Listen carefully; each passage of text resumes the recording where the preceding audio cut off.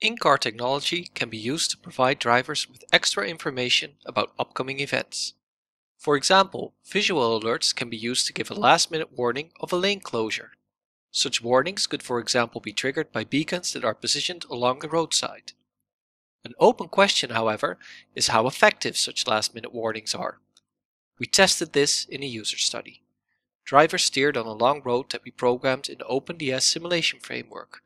Occasionally, they would get a last-minute warning that they had to change lanes. This warning was given by a visual in-car alert, as you can see here. From the literature, we know that drivers are not always fully concentrated on driving, so we also tested how well people performed when they were distracted by an auditory task. Here you see me demonstrating the setup. Graag. Graag. Truc. Cadeau. Our results showed that, on average, participants changed lanes in a timely manner. However, sometimes they changed too late.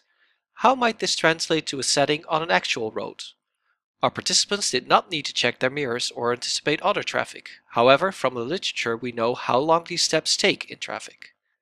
We used a computer simulation to estimate how long lane changes might take on an actual road where participants also need to check their mirrors.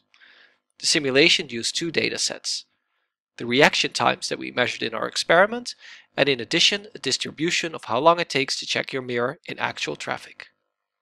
The model generated multiple data points. For each data point we sampled one value from our experiment dataset, and we sampled another value from the distribution of mirror look times.